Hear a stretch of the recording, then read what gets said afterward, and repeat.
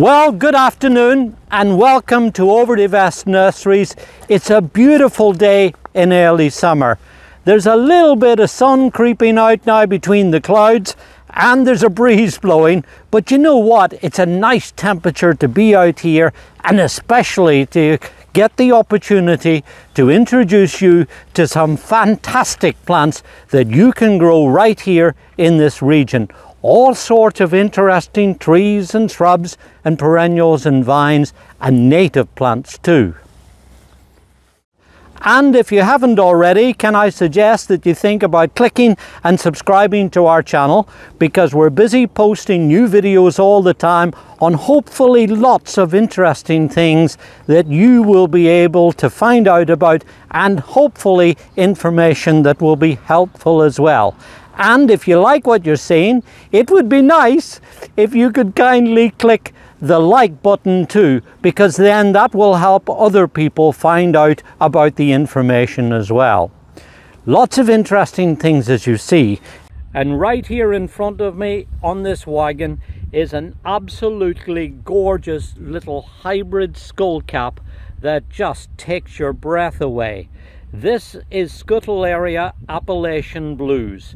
It's a hybrid that was developed in West Virginia by a well-known native plant collector there, Peter Hughes.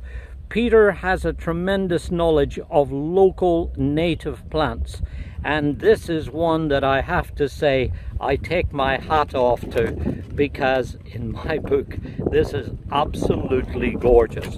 What's more, it's short and compact, only growing about 15-18 inches, 2 foot high at its most, and unlike one of its parents, this makes a tidy clump. It doesn't run in the ground. Add to that the fact that it starts flowering now in early summer and then will continue for a very long time, in fact up to 8 weeks or more. And if you go through and trim off some of the old flowers when they're starting to go over, you might even encourage some young fresh growth that will come and give you a little burst of colour going into the autumn time too.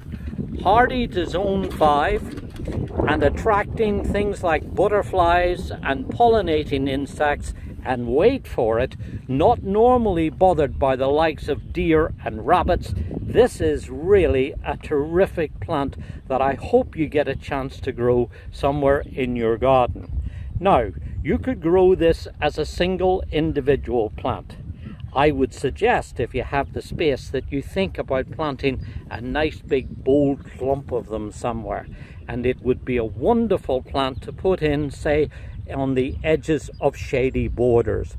Be lovely in a woodland garden.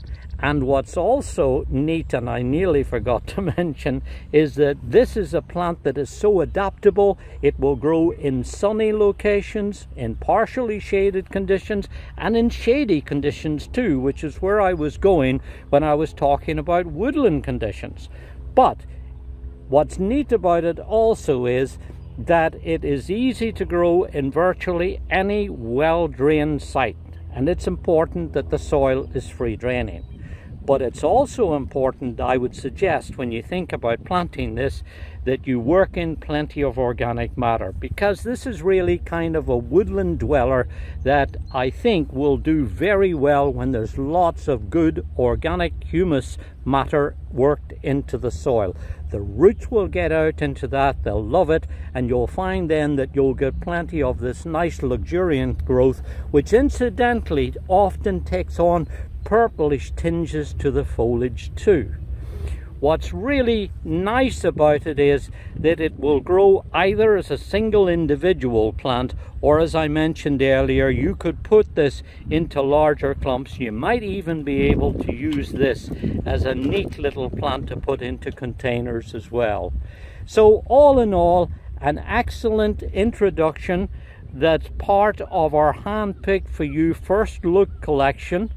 It was introduced in 2022 by our friends at Plants Nouveau, and I think while it's a new and relatively unknown plant at this stage, it is destined to become very popular, much adored and highly valued.